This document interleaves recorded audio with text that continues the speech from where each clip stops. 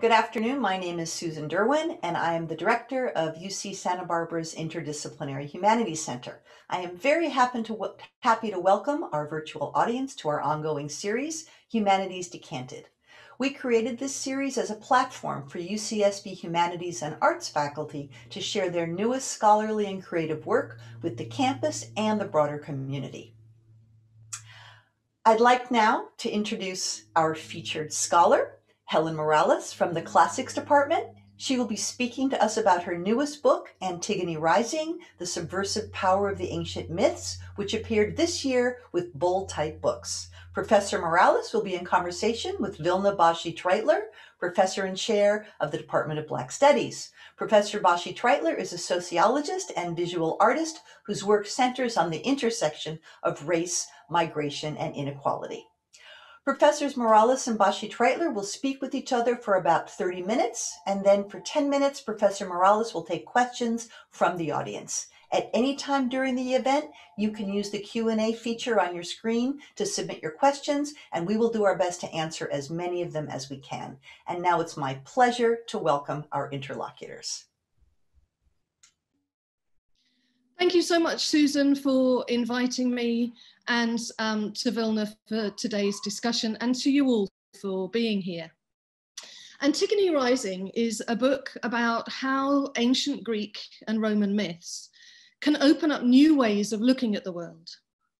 They are not timeless, as we learn from Edith Hamilton and others. They are a discourse of power that can be used to oppress and to liberate. Greek myths have been used in the modern age as ways to reflect upon and promote modern ideologies, from the alt-right to gay rights. Antigone Rising explores some of the destructive legacy of ancient myths. I look at how they have hardwired misogyny into our culture. For example, how ancient myths about rape anticipate and authorize many of our beliefs and practices. In other words, how they entrench patterns of social violence. The book begins with chapters that look at how misogyny is culturally hardwired, and it starts out with the Isla Vista killings. I knew I would write about misogyny when 6 of our students were murdered by a misogynist and racist man 6 years ago. So it's a book very much born of anger and born in Santa Barbara. But it moves on to discuss ways of reading myth and modern engagements with myth that promote a progressive agenda, by which I mean an inclusive, anti-racist, feminist, and trans-positive agenda. And if that sounds a bit, well, worthy, be assured that there's also a female serial killer and a cannibal banquet and Samuel L. Jackson, and the creepy story of how only 100 years ago, liberal arts colleges on the East Coast, like Wellesley and Swarthmore, took measurements of the busts, waists, hips, height, and weight of their female students and competed to see which college's composite measurements came closest to the Venus de Milo. I still find that hard to get my head around. The title Antigone Rising comes from that aspect of the Antigone myth that's glamorous and energizing. In Sophocles' play, Antigone, who is a teenager and niece of the king of Thebes, King Creon, faces a moral dilemma when one of her brothers has been killed fighting against the city. Her brother is an enemy of the state, so the body is left unburied for the dogs and vultures to eat. Antigone argues that this is sacrilegious and inhumane, and strongly opposes her uncle, who punished her by condemning her to death. He walls her up in a cave.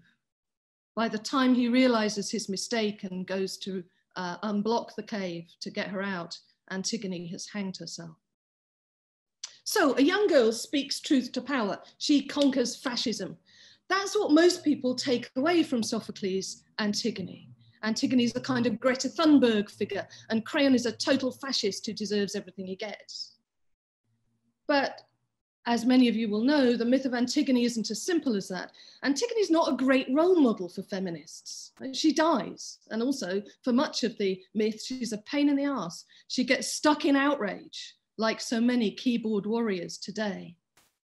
There are other versions of the Antigone myth, from that told by another Greek playwright, Euripides. It only survives in fragments, but we can glean that Antigone buried the body. She got married, she had a child. And there are modern versions, like that imagined by writer Sara Uribe in 2012 for performance in Mexico, in which Antigone lives and takes collaborative action. A repeated refrain is "somos muchos," we are many. So the subversive power of the ancient myths is their ability to challenge the status quo, to spark resistance, and to articulate a more progressive politics. At least that's what I've argued. I look forward to whether Vilna you agree with me. Well, thank you. First of all, I'm really happy to have been chosen as your interlocutor. I loved the book. I loved it. It was a joy to read.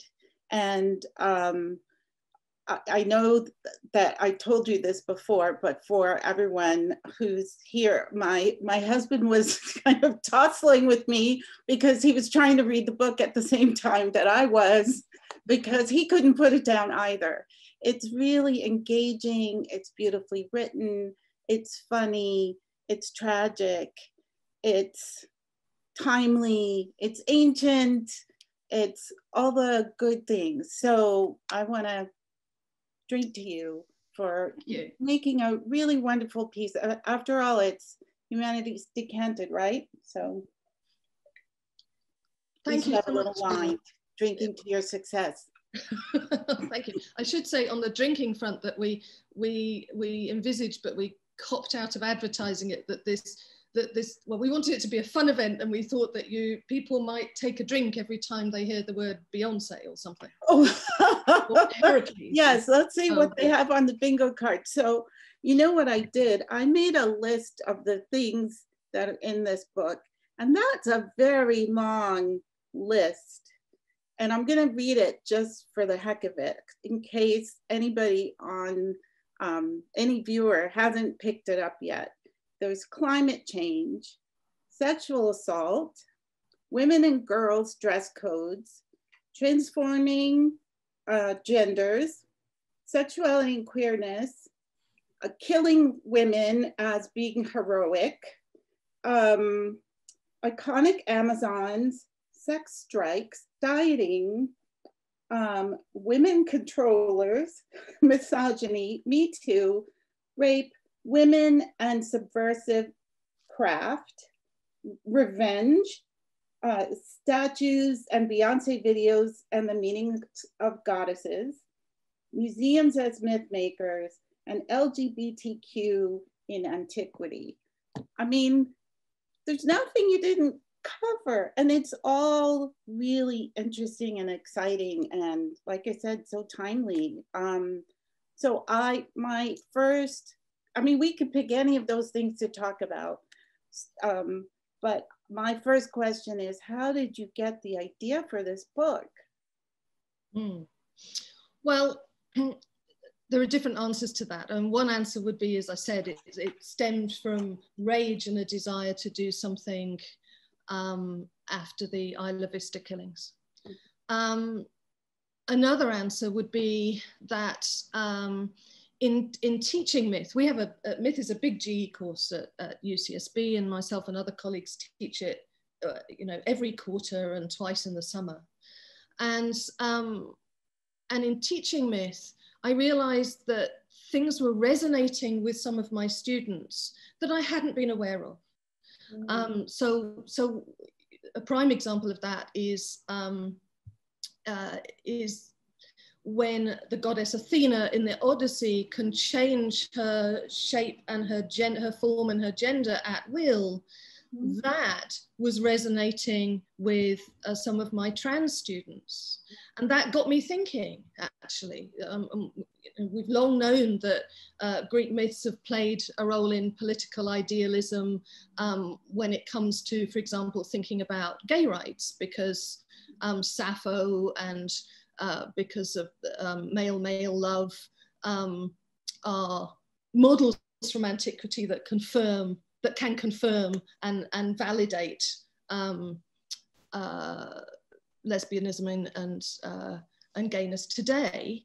But I hadn't ever thought about whether there was a similar story, if you like, for trans people. And my goodness, when I opened that up, when I started to look at it, there was a lot of, affirming myths for trans people, trans identity. And I thought that's not the story of myth that's often told, right? Those myths don't tend to get told.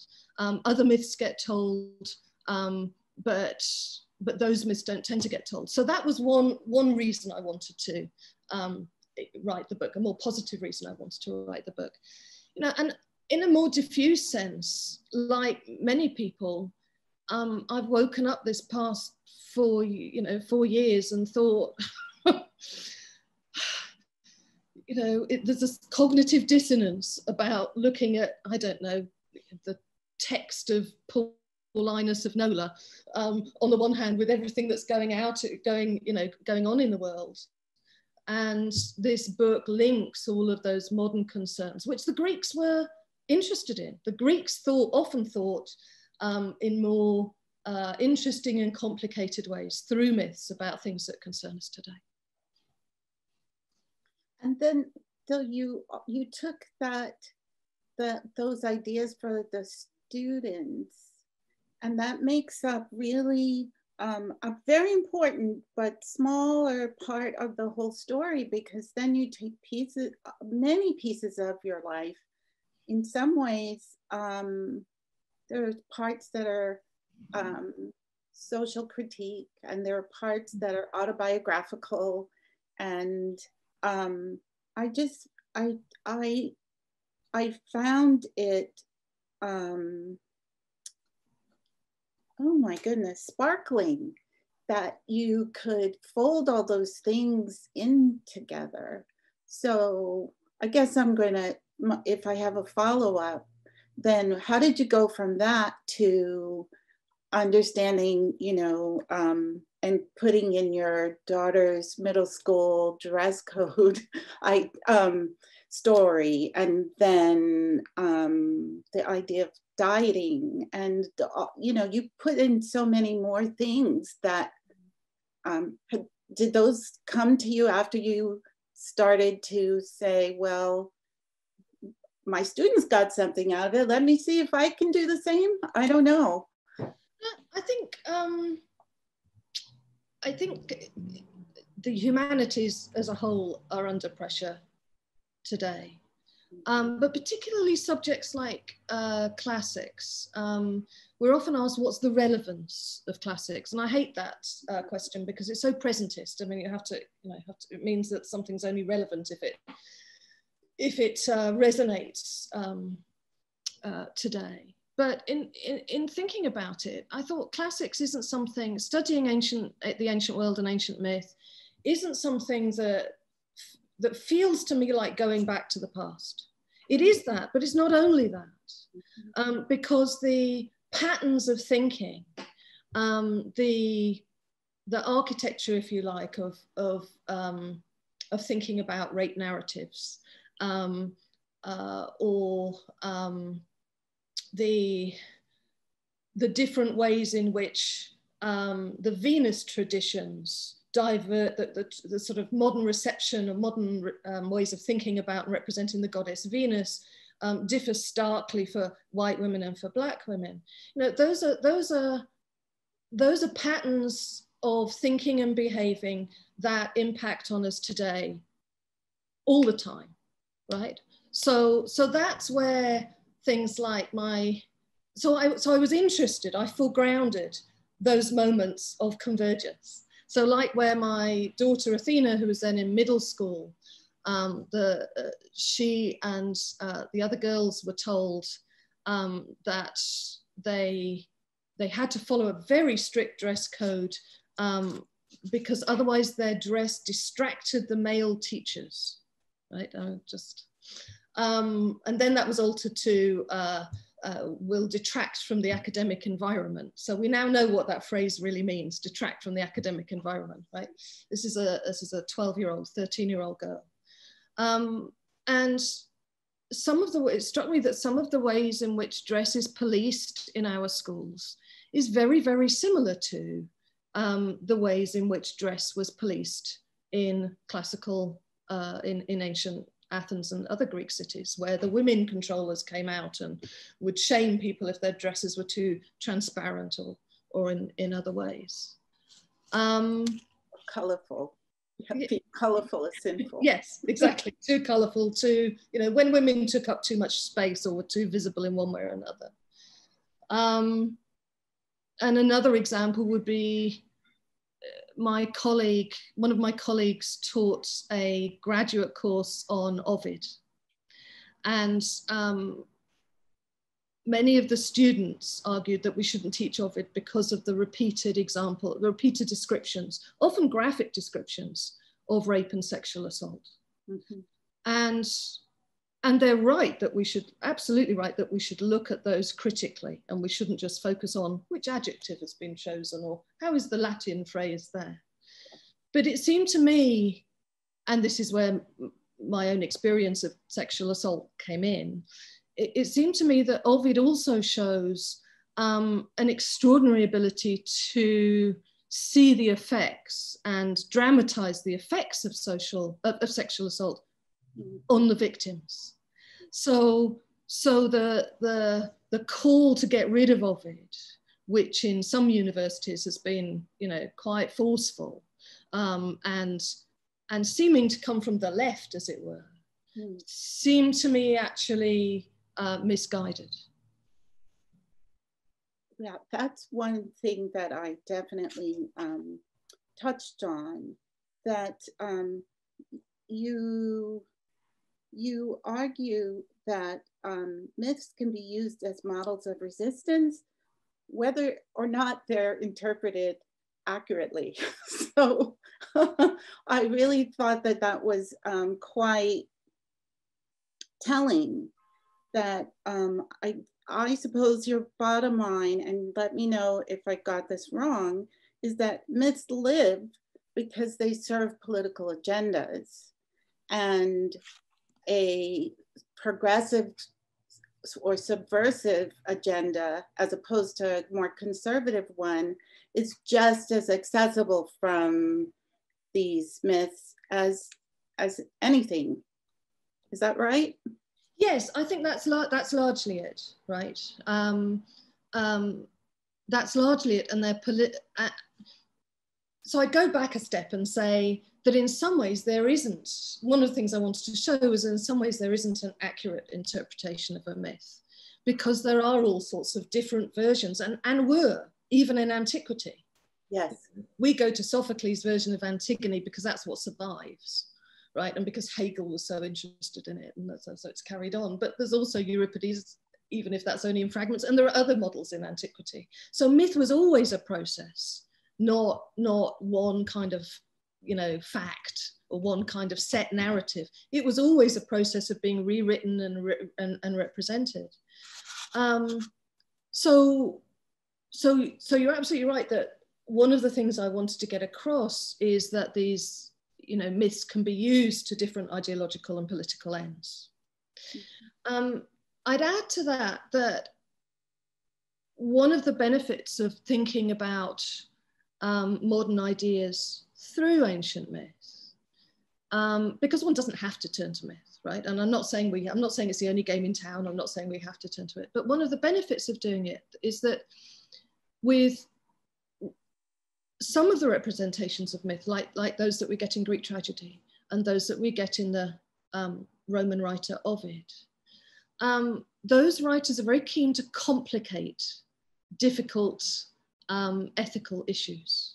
And so much of our discourse today with, Twitter and politicians needing to talk in sound bites simplifies. So one of the ways in which I think myth can be progressive is not just, adhering to a set of particular political positions, although I think that's, often important. But it's just that complicating in and of itself can be, it isn't always, but it can be an act of resistance. Yeah, I see that, and I do get that from the text, so thanks for that. Yeah, I have to look at my notes, I'm sorry. Yeah, I want to talk a little bit more about the myth making or interpretation of myth making as a process, because yeah, I see the way you take these stories and you teach about what they mean, how they've been interpreted, how there's so many versions, how they play roles in today's society. And it's really a gift that you have of bringing those threads all the way to the present day. So honestly, if anyone has a question about whether or not these things are relevant today, we could just hand someone your book, because you answer all the questions, every single question. It makes me really wish I could take one of your courses, because I could see, I mean, I may not have ended up a sociologist if you were my professor. Well, then I would have done the world a great disservice. Well, thank you. But yeah, I see how much of sociology and classics really work together. And I guess that's been the case in the fact that we've developed not just a collegial relationship, but a friendship, because we've always had lots to talk about. So, and I think that's been a great thing that I've had here at UCSB. I guess I just have one more question, and I don't know how to phrase it, because I think it's probably it's a testy, tricky question. Okay. So, you know, I want to talk about the line between religious practice and mythology, because if I got this right, these myths came about in a context of religious practice, sometimes in a societal context that wouldn't allow certain kinds of critique, so that these the practices, how do I say this? So the myths were religious understandings of the deities. And then the stories were used to, perhaps I'm stretching it, but maybe reach some political ends where you couldn't critique the powers that be, but you could put on a stage play after much later, after these practices have moved over into mythology. Is that more, or am I wrong? And then, well, let me put the whole question out there. And then I'm saying, well, we could, you know, so even in the Abrahamic traditions, there are things in the holy books of many, many people that are stories that are hard to imagine happening in reality, if you know what I mean. There are seas that part on command, and words that come through burning bushes, and people who survive or revive after death, and a birth that comes from a virgin, and things that if we understood them to happen today, we would kind of be incredulous. So then I guess I'm trying to understand, where would you put these lines between myth and, I mean, is it just history that changes religious practice into mythology? Is it the arts that change mythology into political critique? Like, where do these lines go? And I'd love to hear what you think about that. And that's my last question. Yeah, well, there's a lot in that question. So, much of our evidence, our earliest evidence, comes from archaic and classical Greece. So, classical Greece, Greek democracy, birthplace of Greek democracy, philosophy, tragedy, and before that with the epics of Homer, the Iliad and the Odyssey. And we have one reason why the ancient Greek and Roman traditions have been so important is we just have so much stuff surviving. We have so much written material and visual evidence surviving that we don't have from many ancient cultures. But the evidence that we have suggests not that there was one picture of people believing in these myths and so practicing the religion, and then there was mythology. Right? So even at the time, Plato was saying these are terrible stories to tell about gods because they present people committing adultery and criticizing rape and all of the appalling things that the gods did. Plato wants to be banned from his ideal city, and his was an important voice. Socrates, Plato, important voices. So it wasn't that there was one sort of religious. It's hard to get my head around this, but the category of belief in, which is so central to most modern religions, wasn't so important in antiquity. It was so honoring the gods was important. We know what happens when people didn't honor the gods; they were zapped or faced some hideous kind of consequences, according to myth, anyway.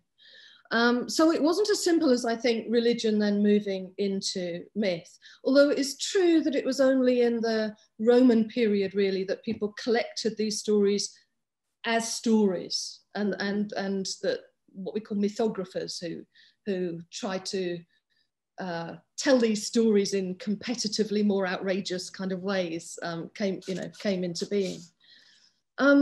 But one thing I think that's so different from the ancient Greek and Roman myths and the other traditions that you talked about is that these are polytheistic societies. Mm-hmm. So, and there's no set sacred text, right? There are no rules to follow. There's no Talmud, there's no Quran, there's no Bible, there's no Torah. There's no, so how do you as a person in ancient Greece know what to do ethically?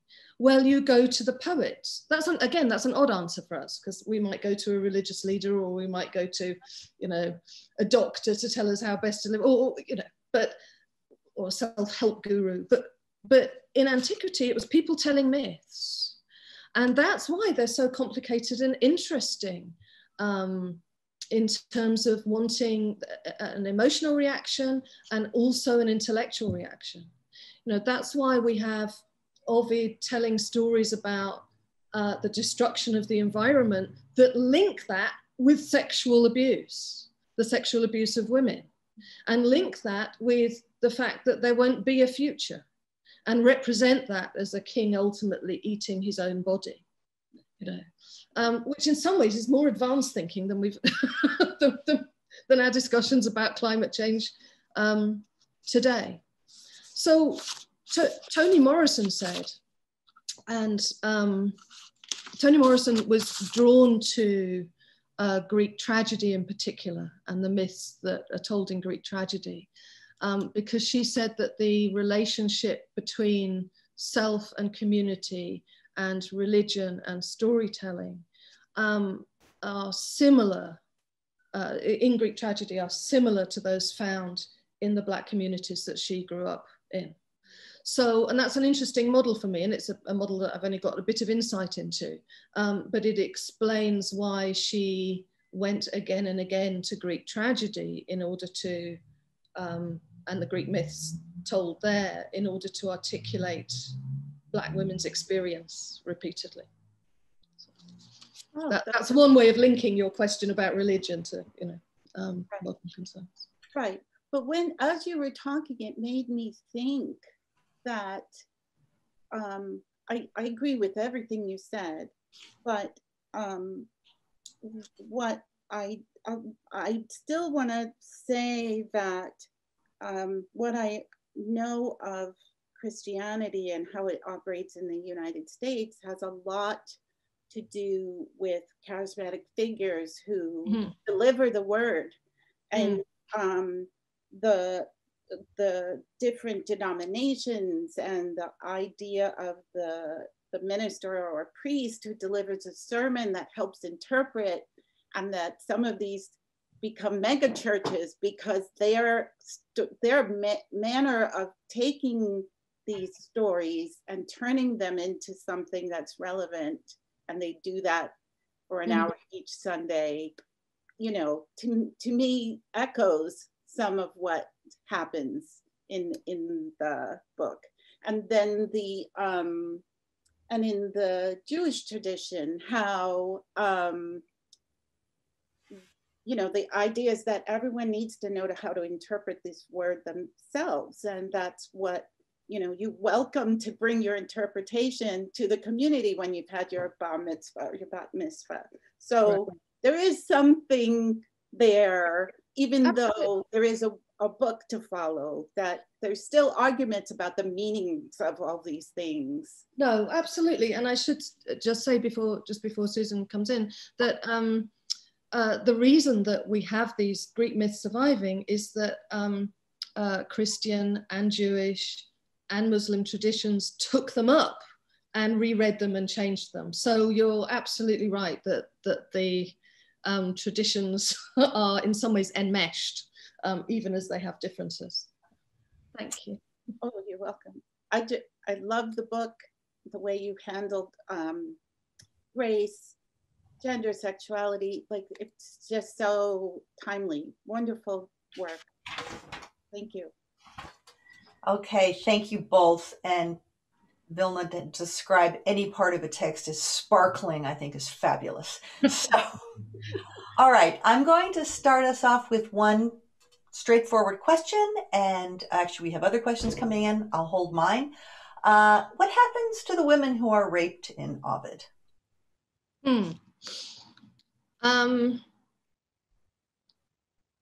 So reading Ovid's descriptions of rape sequentially is like reading a list of the things that happen and are said to women who are raped today.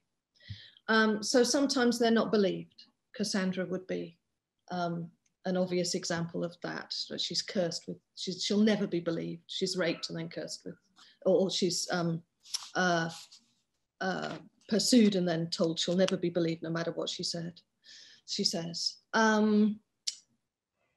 Other women, one myth I found particularly interesting was that of Apollo and Daphne, because Apollo pursues Daphne and she escapes him by calling out to her father, who turns her into a tree. And Apollo then cuts her down, cuts off her branch. It doesn't cut her down, doesn't kill her, but cuts off her branches and creates the laurel wreath, the wreath of victors from her branches. And the way that Ovid describes that myth is very similar to the way I felt after a sexual assault, and the way that Chantal Miller later, her memoir of being raped by the Stanford swimmer, came out after my book had gone to press. But in that, she talks about feeling as if she's wood, right? Feeling as if she'd been turned to wood. And that kind of paralysis and the way that her assaulter interprets actions that the reader really thinks, you know, she's not nodding assent, but he interprets them differently. So, you know, that would be another thing to add to the list in answer to the question. women are, the signs are misread as if they assent. In other stories, women try to stop other women being assaulted, as in the rape of Persephone, when a woman is destroyed by trying to prevent that rape, which is interesting as well, thinking about the effects of assault upon other women, friends and so on.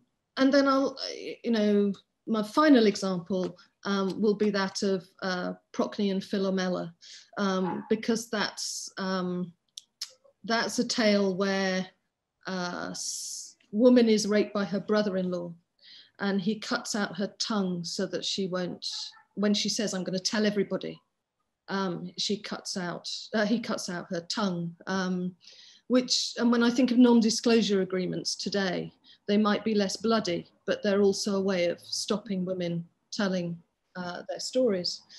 And she weaves the story instead. She's walled up, she weaves the tale of what's happened to her and sends it to her sister, who's married to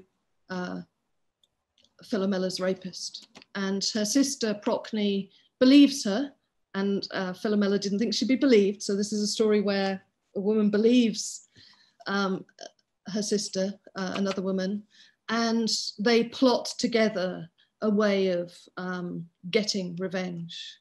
And they serve up the child as a casserole to the king. So he eats his future. He eats his own child and he eats his future. And then in the end, they're turned into birds, but they're birds whose song replays this myth again and again. So that's a quite satisfying revenge myth. I don't recommend it as a way to, don't do that at home. But nonetheless, in terms of reading it, there's a good bit of satisfaction from reading that myth. Thank you. All right. We're going to return to your notion that myths have both the power to entrench social behaviors into cultural norms, and also that certain myths, such as those about transness, have been set aside and removed from the historical narratives that have been crafted about antiquity. The question is, or the request is, for you to say a bit more about this process of selection and erasure in the ways that myths are solidified into our social practices or rejected and invisibilized in our perspectives. Mm-hmm. Well, I think that many people, many artists, many historians, much of the media has a lot at stake in the glory that was Greece, the model of the glory that was Greece, beginning of Western civilization, those sort of Eurocentric, rather distorted picture of ancient Greece. And so a lot of the myths that get told are those of heroism, of those of heroes going out and doing wonderful things, and the myths that get suppressed are the myths of Apollo and his gay lover, and or the myths that I talk about as trans myths. So it's often to do with who gets to do the telling, and how they get to do the telling. Mm-hmm. And one of the things I wanted to do in the myth is to, bring to a wider audience the huge numbers of artists and playwrights and poets who use myths, who rewrite those myths. So I mentioned Sarah Iribe, but one could talk about Kara Walker or Harmonia Rosales, Luis Alfaro. I mean, many artists who just put a different, Louise Gluck, who just won the Nobel Prize. All of these tell myths in a way that gives us a different slant on it. And there's one, I'll just give you one moment from one of my favorite music videos. This is Ape Shit by the Carters. And we're in the Louvre. And the whole video is a meditation on art and museums and race. And there's one moment where we see young men outside the Louvre taking the knee in that now iconic gesture of protest.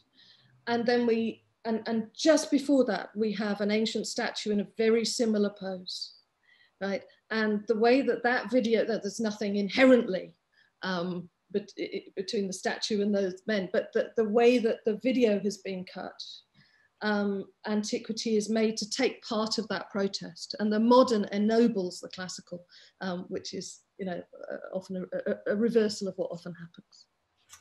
All right, we have 2 whole minutes left, and you get 1.5 of them. Okay. So I'm going to combine a couple of questions into a kind of umbrella question. Some of the specific questions are concerned with essentially how stories of violence and rape are told at times euphemistically in myth. Here's my question that sort of broadens this out. You talked about the sort of the pleasure and richness and value of myths in their ability to complicate ethical issues. Mm-hmm. And you said it's always good to complicate things. And you say that this is what happens when modern ideas are looked at through ancient myths. This is one of the benefits. Mm-hmm. And I really think what you say is very important, because it highlights the fact that we are always looking through a lens mm-hmm. at whatever issue, even if it's the lens of our values. Mm-hmm. So how do you then, given the way that certain myths say do treat troubling and painful situations euphemistically, how do you maintain that complicating ethical issues and lenses isn't just a form of moral relativism? In other words, if we see through the lens of perpetrators and victims, why is that valuable? Insofar as multiple perspectives are represented, why should we complicate issues that are painfully absolute to many people? And you have 1 minute. Well, because when we don't think with in a nuanced kind of way and take into account different perspectives, we end up in the world that we're in at the moment. Most of us are not happy with that world. So that would be one. That would be my answer in a nutshell. Yeah. Rape myths are often told euphemistically because there isn't a clear language of sexual assault and consent in antiquity, and that's also where one has to read carefully and sometimes against the grain and look at different versions of myths. So in some ways that's something that's its own kind. I could talk about that for a long time. I haven't got a long time. I would say that complicating in and of itself isn't always important, right? Sometimes we can complicate and debate all different sides and it stops us taking action. And this is a book that very much wants us to take action as well as think about things harder. But I do think that, and here come back to Antigone, getting stuck in outrage isn't going to work, right? She gets stuck in outrage and she chooses, in the end, a position that is powerless, and that's not good for us. And I see, so in some ways I criticize people on all different, from all different perspectives of the political spectrum, and that's another way in which myth can help us, is look what happens if you get stuck in outrage. Nuance of understanding brings greater choice in decision making. Yes. Opens up creative possibilities for action. Thank you, Susan. Yes, you put in much more. I think this has been just a wonderful conversation. I'm just a little jealous that you're drinking, but that's okay. Someone has to do it. And I want to thank both of you, Helen and Vilna, for such a dynamic conversation. Also, thanks to our fabulous IHC staff, Erin Nerstead, Adam Morrison, Paula Schaefer, who make this event run smoothly all the time. Thanks to our audience for attending.